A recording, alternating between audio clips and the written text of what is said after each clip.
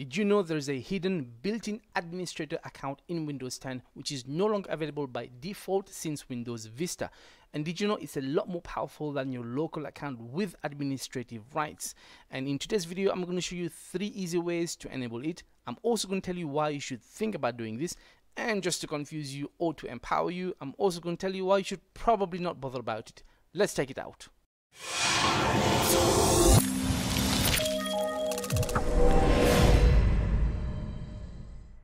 Hey name tags and welcome. This is Ash from My Tech, and on this channel I want to help you develop a better relationship with tech. So if you're new here, consider subscribing, click the bell icon to go from newbie to techie, and also please consider using my Amazon affiliate links in the description below to help out the channel. Okay, in front of us we've got a VirtualBox. This is Windows 10 Professional 64-bit version. This is not activated. All right, let me just log in. Now, most people, when they install Windows, they will have one main account. They may add users in the future, but this main account is going to be a local account and an administrator account. Now, this is not the same as the Microsoft account that you use to log in. I tend not to do this because of data and privacy concern. I don't advise you guys to do this neither. Local account is fine. Now, let's check. On here, if you go and click the start menu button, you will get this little user icon, and as you can see right now, there is no other user except for a built-in guest one. But next to the icon we've got virtual. This is the name of the account that I've chosen for this Windows account.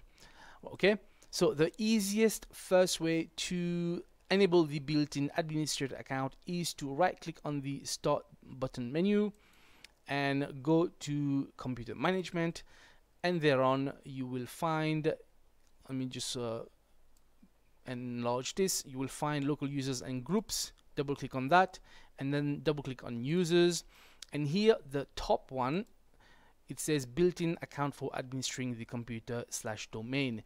And if you right click on it and go to properties, by default under the general tab you will see it says password never expires is ticked and account is disabled is ticked. Now, to enable it, all you need to do is untick this.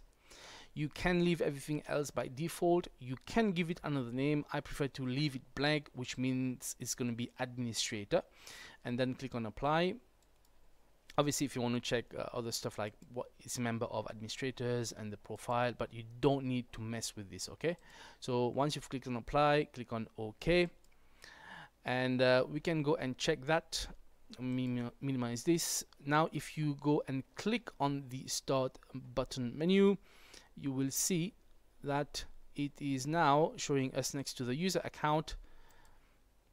There you go, the administrator account. Now, from here you can click on this to go log on to the administrator account, but it's going to do some initial setup. I don't want to do this just yet. Now, let me show you what you can do. If you want to disable that, again, you can go back to the computer management, and then here, back again, right click on it, go to properties, and you can click on account is disabled, click on apply, and it will remove the administrator account. Okay, but I'm not going to do this just yet. Now, while you're here, you should also consider right clicking, and either you click on set password or you click on alt task and set password. It's the same thing. You can also here delete it if you wanted to. I do not advise to do this. You could also rename it.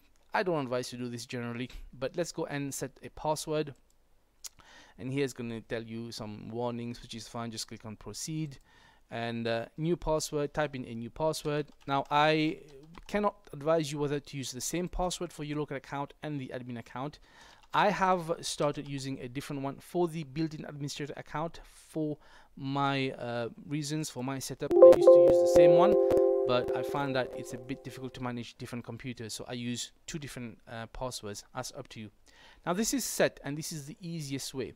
Now, if you want to check that, we can go is log out of here, and as you log out, you can see that it has an administrator account already there, but you can sign out, and from then on it's going to give us an option. Now, the next time you want to log back in, there you go, you've got administrator account, and obviously you input your password and you're good to go. Okay, so that was strategy number 1. Let's move to method number 2. I'm going to log back in the normal local account, and I'm gonna go and actually disable this now. Again, right click on menu and go to computer management and go to local users and groups, users, and I'm gonna right click here and I'm going to disable this and click apply, click OK, and that hopefully it should have been gone. And if you want to check this, and there you go, it's gone. There's no more administrator account. All right, now the second way is to do this through a group policy editor. So for this, press your Windows key and R, which will bring the run command, and here you can type in gpedit.msc. okay, these things are quite not dangerous, I would say, but critical, so be careful. This is on each tutorial. If you're not confident, don't do this. Now on your left, under local policy, on the local computer policy, you'll have computer configuration. Double click on Windows settings, and then double click on security settings, and then double click on local policies, and then double click on security options. And to the right, the first one on top, you have accounts, administrator account status disabled. You can double click it or right click and click properties, and then you will have here by default it's disabled. Once you click on enabled and click on apply, it should bring it back up, but this will not have an administrator password at this stage. You can also go to the explain tab to see what the administrator account does. Okay, and if we click on apply, it should be okay, and you can go and close this. And now if you want to go and check that, yep, it's come back up again. All right, so we're going to remove this, and then we will show you the last method. Let me click on apply, okay, and let's close that. Now check it again, and it should have gone. Now there you go, it's gone. Okay, and the third way to do this is through the command prompt. You can either Windows key and R, type in CMD, and it will pop up the command prompt window, or you can also right click and select Windows PowerShell admin, which is the more recent and more powerful one. You can use either one, it doesn't matter.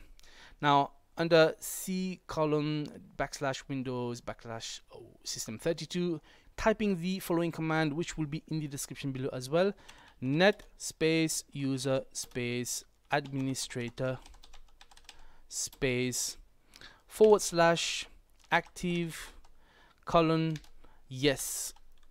Press enter. This command completed successfully. Now it should have enabled the administrator account. If you want to go check, click on your start menu button and check, and there you have it, it's come back here. Okay, to disable this, you can type in the same command, except at the end you say no. So to bring the last command back up, if you haven't exited this window, is to press the up arrow key on your keyboard, and it will bring the whole command up, and you can just backspace and change that to no. Press enter, and now the command completed successfully. Again, you can go check, and it would have disabled the administrator account. All right, so that's the third way. But while you're here, let me show you how you can also set the password. So I'm going to activate it again. Click on yes. Net space user space administrator, and then just now you can just put any password you wish. I'm going to just put password for argument's sake, and pressing enter, the password for this administrator account now is password. Okay, and let's go and check on that. We're going to exit this, and we're also going to exit this one. Let's log out and signing out. And now clicking on administrator, and you have to put in your password, which is in my case password. And since this is the first setup, it's going to go through its Windows setting up stuff. So while this is doing that, let me rejoice you with the story of why you should or shouldn't do this. Oh, I did forget that I actually did this before, so it's not doing the whole setup again. I'm just enabling it. Okay, Now, why should you or should you not bother about it? First, why don't bother? Because for most people, if you're a single user, you got one computer, you're not administering a whole different number of computers on a network, then you do not need to do this. There's not much you can't do with a local user account with administrator rights. Okay. However, if you're like me, in recent days, I've had the privilege and pleasure to be in the company of an IT professional, and he was teaching me how to connect two different computers on the same network using remote desktop connection or remote desktop settings. And let me just show you quickly the RDP protocol, remote desktop protocol. You can go in here, RDP, remote desktop. First of all, if you want to do this, you need to enable it in the settings. By default, this will be disabled as such, so you have to go into remote desktop settings and enable it. Okay, now what that does allow you to do is to do one of two things. One is to do something like a team viewer stuff, which means gaining access into the desktop of another computer. So for example, if I wanted to go remote desktop connection, if I wanted to go into a computer that I know the IP address of, which is here, and I can just type in the IP address here in show options. You can do that and input their username and then click on connect. It should ask a password. There you go. I will input the password, and it's going to give you some certificate warning. That's fine. Just say yes. And now I have gained access into a different computer and taken over control of the whole desktop. Okay. And you can do this with a standard local user with administrator account rights. However, there is something else, and let me just log off of this one. I'm going to disconnect this remote desktop connection. Is it done? Yeah, I think it's done.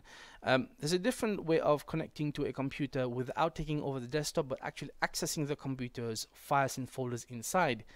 And this time, it's called, if you bring in the run command and you type in the same IP address, except you do double backslash and then the IP address and then \C, then $, and pressing enter, it should ask you for credentials for the user account. What tends to happen in this case, if you don't access the actual built-in administrator account, it will not allow you access into the computer. That's what I found the hard way. I also found out the hard way when I was trying to share folders between computers on the same network. Now it will allow me to share both a drive and the folders within that drive. However, it will not allow me to access the drive that I shared on the network, but it will only allow me to access folders within that drive. I found out the hard way.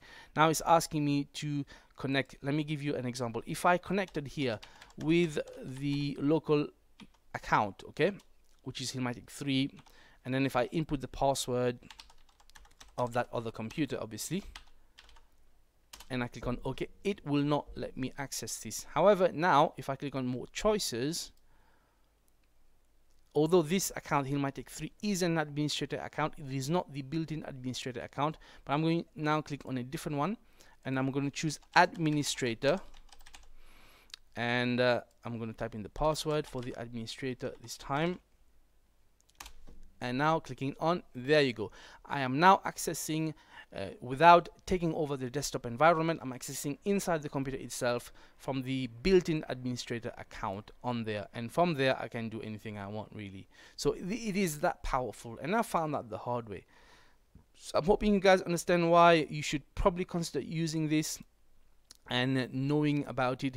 There is a word of caution though, because this can be very dangerous. If anyone has access to your password with the built-in administrator account, they can do a lot of damage, including causing security problems, and your computer will be unsafe.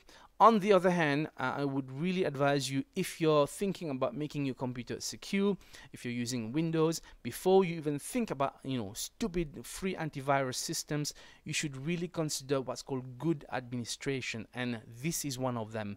Having the ability to set yourself apart from creating a local user account with administrator password and separating the built-in administrator password, making them different, it will give a lot more security, especially if you have to manage more than one computers, like in my case.